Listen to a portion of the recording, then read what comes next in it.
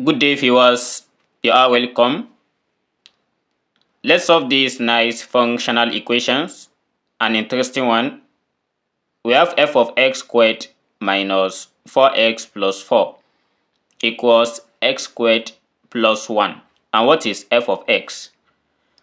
At the end of this video, we're able to know f of x, and I'll be answering some questions under this that follows. So let's see how we solve this.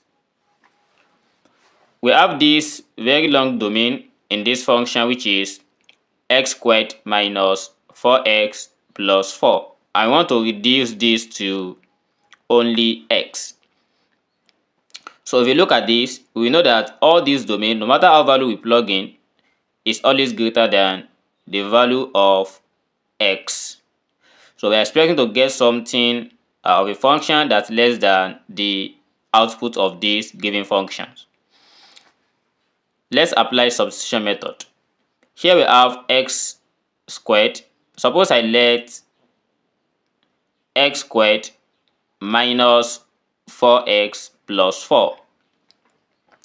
If I let this one equals t.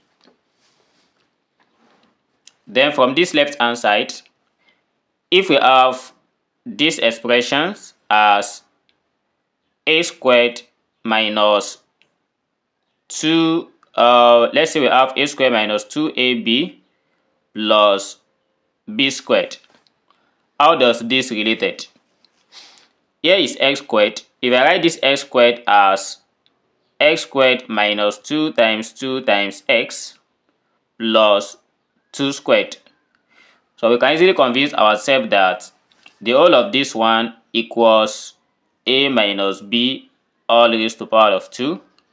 And whereby for this one as well, when we follow the same pattern, we are going to get x minus 2 raised to the power of 2.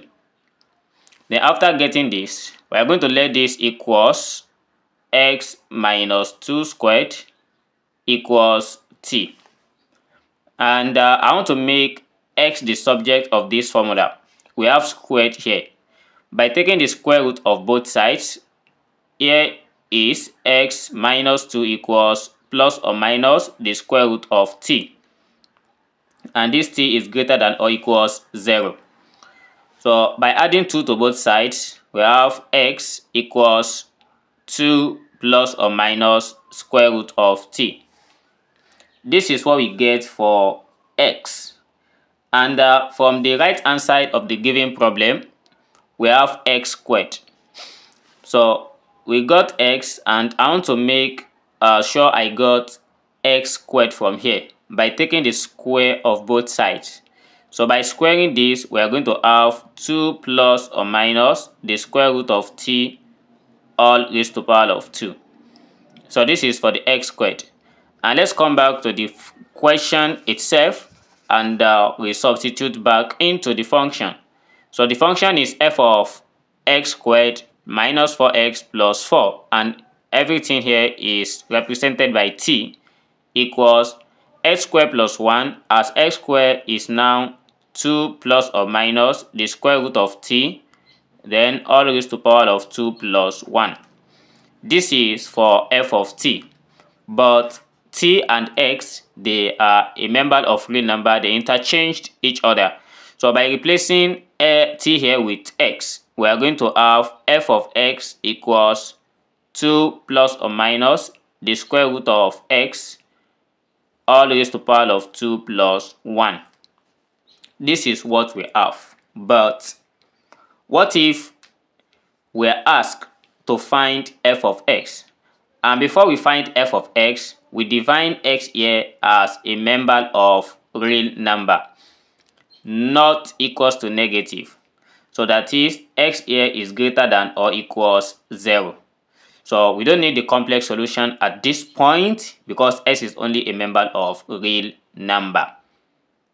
So after we have defined this, if the question says find again what is f of 1, if f of 1 is greater than 8.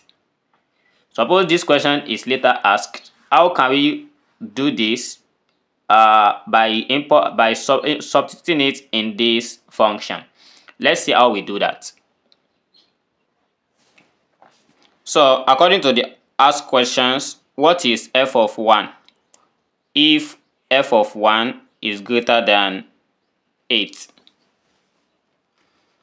So we just try and substitute this thing in this, but here is plus or minus, which means there are two things here we are going to consider. Consider positive and we consider the negative. So for the positive one, we are going to have f of 1 equals, we have 2 plus the square root of 1 squared plus 1. So according to this condition, we are expecting to get just one answer. Here we have 2 plus square root of 1, that is 1, then all squared plus 1. 2 plus 1, this gives us 3 squared plus 1. And 3 squared here is giving us 9 plus 1. So where 9 plus 1 equals 10. So we have f of 1 here. The f of 1 here is giving us 8. So according to the questions asked, this is true because f of 1 is greater than 8. And for the second one, we are going to test for negative and see what will be the result of that, if it's also going to be valid for this argument. We have f of 1 here. For the negative, we have 2 minus the square root of x. So all squared plus 1. So by replacing x with 1, we have f of 1 equals 2 minus square root of 1 all squared plus 1. Then when we continue here, we are going to have f of 1 equals, we have 2 minus square root of 1, that is 1, raised to power 2 plus 1. Then after having this, we have this as 2 minus 1, that gives us 1 squared plus 1. So 1 squared is by multiplying 1 by 1. So if you have 1 squared, is equals 1 multiplied by 1. This is not 1 multiplied by 2. Some did that mistake. And we have 1 plus 1, that is equals 2. And looking at this, our f of 1 here is less than 8. So whereby we are going to reject this and conclude that our f of 1 here equals 10 is the only valid solution according to that condition. Thanks for watching, and don't forget to subscribe to this channel. See you in the next video. Never stop learning. Bye bye.